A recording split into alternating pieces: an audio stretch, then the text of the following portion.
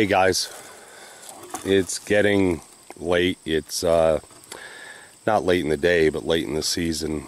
It's September 21st, and we've had a couple of nights where the temperature has dropped down to the mid-30s.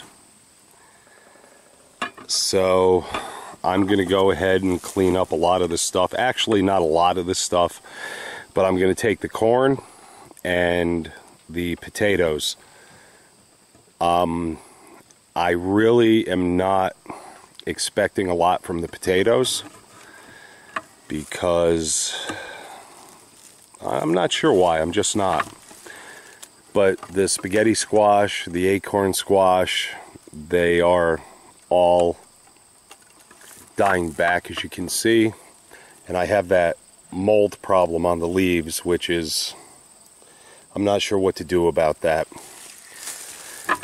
But I thought I'd bring you all along for the potato harvest so I can embarrass myself with the Ruth Stout back to Eden blah blah blah method. And well, we'll see what we have here. So let us take a look.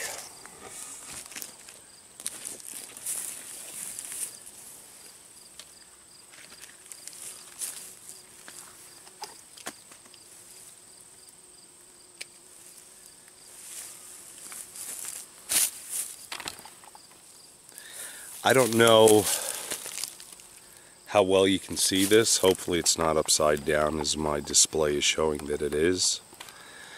But these are, a lot of people don't know, there's a couple of varieties of potatoes that actually produce berries.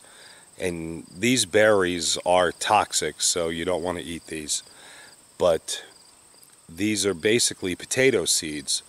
And each berry can contain between 300 and 500 seeds. They're obviously very small, but I'm going to save some of these and see what I can do next year with them. So we'll see how this works out.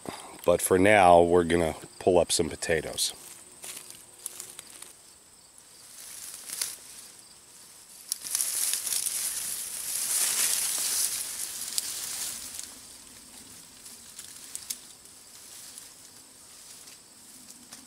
These leftovers, so to speak, I'm going to save and let them compost back into the soil. So I'm not going to just throw them away.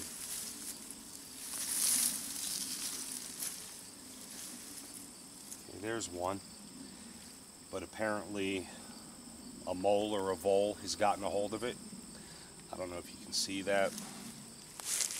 The sun is unfortunately at my back, so I can't really see the display. But that would have been a good sized potato if it hadn't been gotten to first. But we won't waste the good part. We'll cut that off.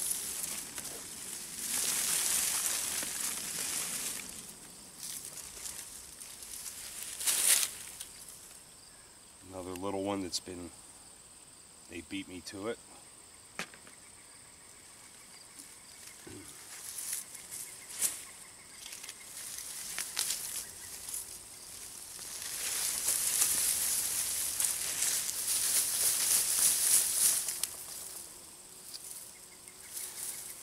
So we're going to try and center this camera a little better. Let me see where we're at. As I said, this is the Back to Eden Ruth Stout method, and I haven't weeded. I've watered a couple of times throughout the year.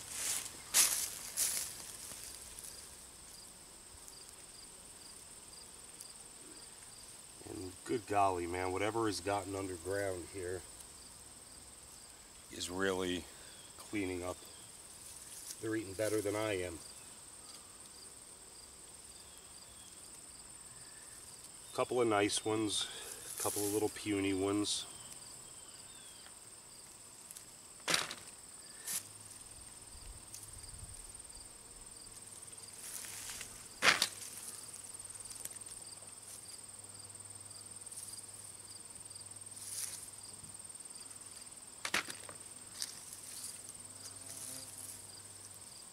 I'm surprised. There's actually quite a bit of potatoes under here, but son of a gun, if hopefully that's showing up, you can see that one. They've eaten quite a bit of that. Just starting on this guy here. And boy, is this soil so nice underneath, and it's so loose. I don't know, again, if you can see that because the sun is facing me. There's a lot of worms and bugs and stuff crawling around in here.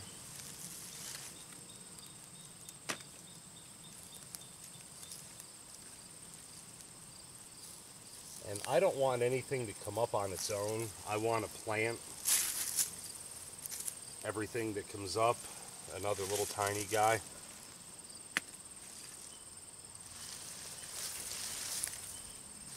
And I believe that I only planted 4 potatoes in here late spring. And believe it or not, these were planted from store-bought potatoes that had sprouted in my drawer. Here's a couple of pretty nice ones.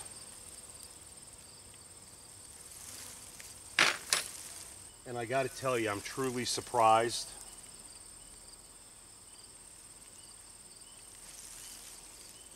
Here's a bunch more. Geez, I really hope this camera's picking this up.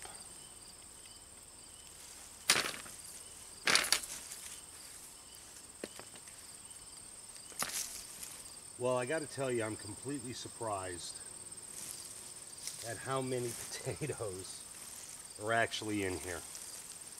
I mean, this is, like I said, I think I've watered this 2 or 3 times this year, and I've weeded never.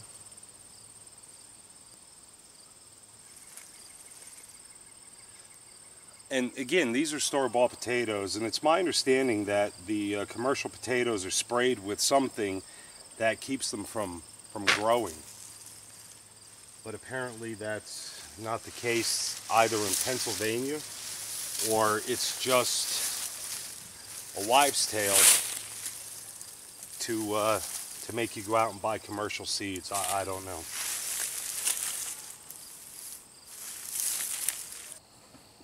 Okay, just a quick take on the potatoes.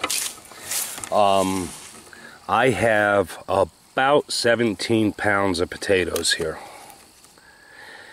How do I know that? Because I have a scale. And this is from basically 3 plants, because the 4th one, which is that golden, whatever they call it, didn't produce. And I'm kind of disappointed because that's one of my favorite potatoes. So we're going to start grabbing this corn, which is basically grown the same way. Not basically, it is grown the same way. 4 or 5 inches of hay that was allowed to decompose. And I think that I had 35 stalks here altogether.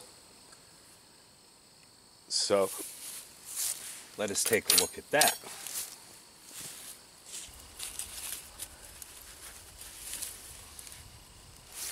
But let's go ahead and take a look at what the corn harvest was.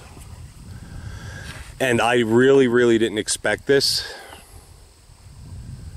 So I didn't go overboard with the planting. But you can bet I will next year, because this is just too easy to pass up. I wish I had another month of guaranteed nice weather out and none of this mold on the squash and pumpkins. I still have a lot of cucumbers in there too, but we'll pick them another day. So guys, I hope you have a great Sunday, and any questions, comments, just post them below and I'll reply. Take care, y'all. Thanks for watching.